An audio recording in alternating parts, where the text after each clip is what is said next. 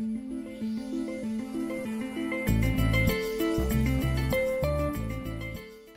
Ronald Milne. I'm Associate Chief Librarian for Research Collections in the Alexander Turnbull Library. We collect all sorts of original material and published material that illustrates the history and culture of New Zealand from its earliest settlement. Those treasures that connect every New Zealander with their past, whether they're text, picture or sound. Libraries like ours are very often built on a foundation collection. When Alexander Turnbull died in 1918, he bequeathed his great collection to the New Zealand nation.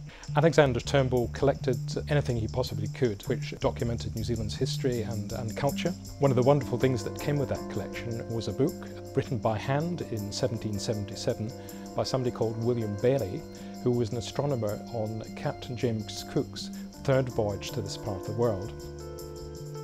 He tells us what the weather was like on a particular day at a particular hour. As an astronomer, of course, he had astronomical observations, but he also kept a sort of diary as well, and that's all in one very interesting volume. February the 9th, 1777, on discovery in the South Seas. At 11, the Indians came on board in 3 large canoes. They seemed to hesitate some time and halted at a distance, waving a white cloth as a signal of peace, which was answered by us. Well, the Alexander Turnbull Library is New Zealand's premier research library. We have very many original sources, and it's always important for those writing history to go back to the original. What we're also doing is making this material available on the internet. We have a very extensive digitization program so that you don't necessarily have to come to Wellington to see these wonderful things.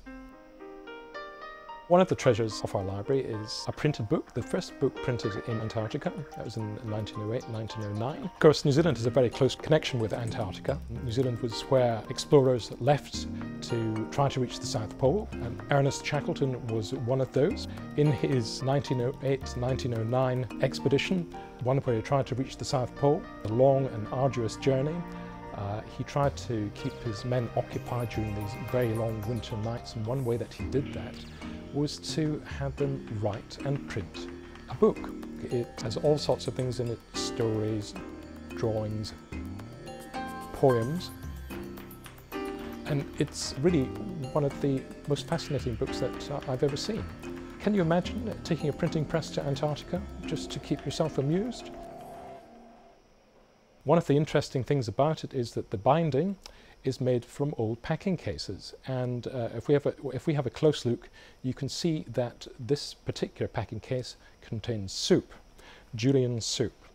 Now, we know that other research libraries hold copies. There's one for baked beans, there's one for other sorts of soup, so they really did make use of what they had in that very desolate place. One of the other very interesting items that came with Turnbull's original collection was a book of tapa cloth collected over the course of Captain James Cook's 3 voyages to this part of the world. In it is a description of how tapa cloth is made, and very unusually and rarely there are examples of different types of tapa cloth pasted in 2 pages of the book. The thing that struck me when I came here was a very specific focus on New Zealand and Pacific publications. The library does collect material from overseas, but generally speaking, that material relates very closely to New Zealand's history and culture. I think the Alexander Turnbull Library is just a fantastic place to work.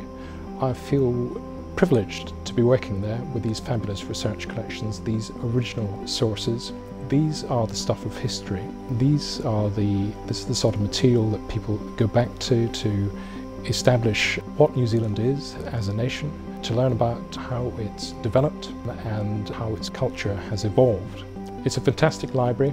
We've wonderful staff. They're all really passionate about what we do, and I'm very proud to be here.